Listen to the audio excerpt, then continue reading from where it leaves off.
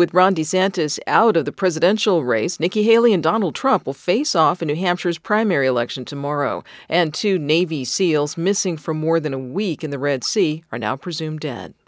Good morning. I'm Corva Coleman from NPR News, and here are today's top stories. There's one day to go before the New Hampshire presidential primary. Now it's a 2-person race following Florida Governor Ron DeSantis' announcement yesterday he'd suspend his presidential campaign. From member station WBUR, Anthony Brooks reports DeSantis' decision could help former President Donald Trump fend off a challenge from former South Carolina Governor Nikki Haley. DeSantis promised Trump-like policies but without the drama, but now he's out of the race and has endorsed Trump. Polls show that a majority of his New Hampshire supporters say Trump is their second choice. So this could narrow the path for Nikki Haley, who badly needs a victory in New Hampshire. She's counting on the state's many moderate independents who can pull either a Democratic or a Republican ballot. Voters like Carol DeHaven of Hollis, who says she's voting for Haley in the primary because Trump is a threat to democracy. I like her policies, I like what she stands for, and she is not Trump. However, just like my husband, if it's between Trump and Biden, I will definitely vote for Biden. Trump and Haley are making their final pitches to New Hampshire voters on Monday. For NPR News, I'm Anthony Brooks. Meanwhile, Trump could testify today in his New York defamation trial. Writer E. Jean Carroll says Trump defamed her by calling her a liar. That was after she said he sexually assaulted her in the 1990s.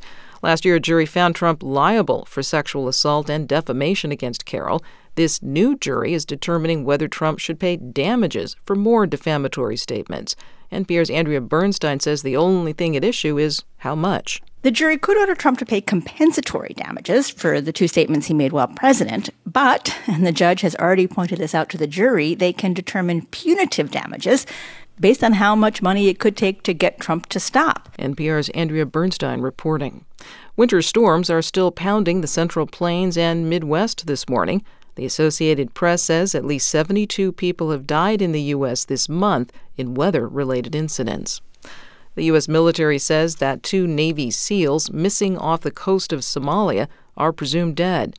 As NPR's Emma Bowman reports, crews had searched for the 2 SEALs for more than a week.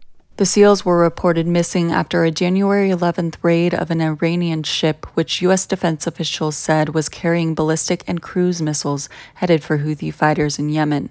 During the raid, 1 Navy SEAL fell into the rough waters. A second followed the SEAL to save him. In a statement on Sunday, U.S. Central Command said that it ended the 10-day search after covering more than 21,000 square miles. The Houthis have attacked commercial ships off the coast of Yemen in the Red Sea for weeks. The U.S. has responded with airstrikes on Houthi-controlled areas in Yemen. The Houthis say their attacks are a show of support for Palestinians facing Israeli attacks in Gaza. Emma Bowman, NPR News. This is NPR.